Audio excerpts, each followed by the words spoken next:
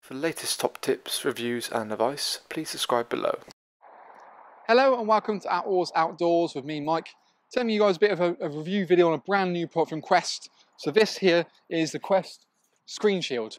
So the Quest Screen Shield basically is designed to be a windbreak that you can sort of use on its own, or in fact attach it to any of their kind of Screenhouse Pro models, so either the 4 or the 6 as you can see here. So suddenly you've got something that's a lot more versatile, can use its own entity for just camping or caravanning, but you can also then use it in the garden or for events, for kids, I don't know, sports days, or footballing events, or any sort of event really that's outside and you want a bit more shelter, or creating that kind of enclosure around for everything that's safe as we go.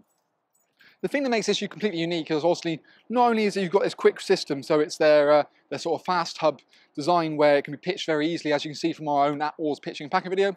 So a little video on it about pitching up and talking about it and going through how it's done myself on my own, so it's nice and easy to do. But the fact it's the height. I'd define you to find any windbreak that is this tall, gives you this much coverage, and is still, as strong. So each panel is 180 by 180. You get the 3 are all interconnected as one unit. So you buy the screen sort of shield as a free piece, but then you can also add additional panels onto it. So you can buy a separate panel separately, which comes with, obviously, as you see, one panel there, zips onto the other. You get another upright pole and then another sort of steel bracing as well. And you can make it as big or little as you want it to be. In theory, if you wanted to, you could even put 2 of these together. So if you wanted to completely enclose, you could do that, couldn't you? If you want to almost completely enclose round, you could almost create that whole enclosure at the front of it. So if you've got something like this attached to the van, then again, it just gives that more different styling. Admittedly, it would make it like an absolute, well, a dog pen, but that's great for the kids or even the dogs in many ways. It uses their sort of 210 denier fabric, same as you find with the Pro material. You've got these beautiful windows, which again matches the Pro style with the windows in there. The quick hub system's really brilliant. No poles to feed through, just literally pop, pop, pop, peg it out, and because it's almost pre-shaped, it means that you don't have to have any internal guide points. It can make it nice and strong. Obviously, the wind's coming that way, it's not a problem because you've got bracing that side, so it works really well. It means that you actually have your furniture in here, and you've got more of a, like I said, a bit of a base. Comes pre-packed, like you see here. So you've got it in a same sort of size bag. It's about 120, so not as long as the actual screen house itself, but still quite, sort of narrow in many ways. So you've got fiberglass poles is running here. You've got steel uprights going in the corners. So if you want to use this without the connection piece, so you didn't want to zip it on to the actual shelter itself, those uprights will keep it like so. So it'll be the same, almost that again, you see. Again, you've got a really nice strong sort of aluminium pole, which you've got a clamp here so you can spread it, so you can also chop and change it, and kind of how much you're kind of getting it. And the joys that means is that's what helps to give you that structure on the inside. You haven't got to worry about it. We'll bring the camera up now, a little bit of a look around to the outside of it to kind of get a bit more of an idea about it. So as you kind of come around, you can see it creates that little enclosure. And because these panels are only sort of independent, you can pretty much pick and choose what angle they go at. So if you wanted it dead straight, you could also do that, it wouldn't be a problem. Alternatively, I think this works better when you've got this kind of little enclosure around it. And again, you see you've got pegging points out for every single point. So it's just nicely secured.